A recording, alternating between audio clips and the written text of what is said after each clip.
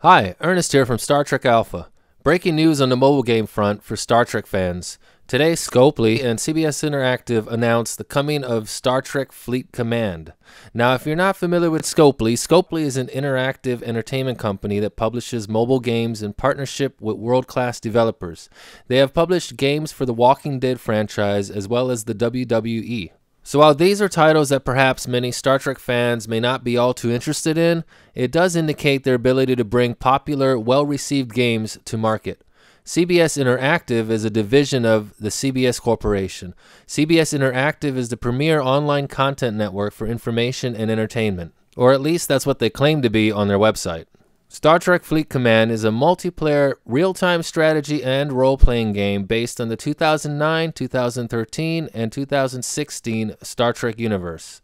It will be available on Android and iOS on November 29th.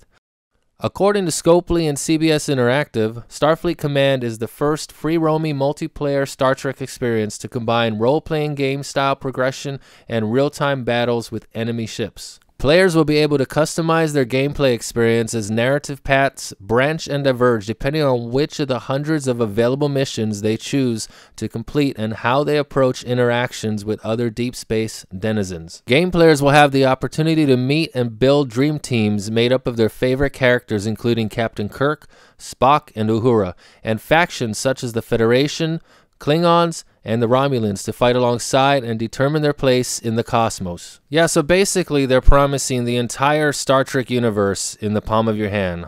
Scopely will be co-creating Star Trek Fleet Academy with Digit Game Studios, which previously developed Kings of the Realm.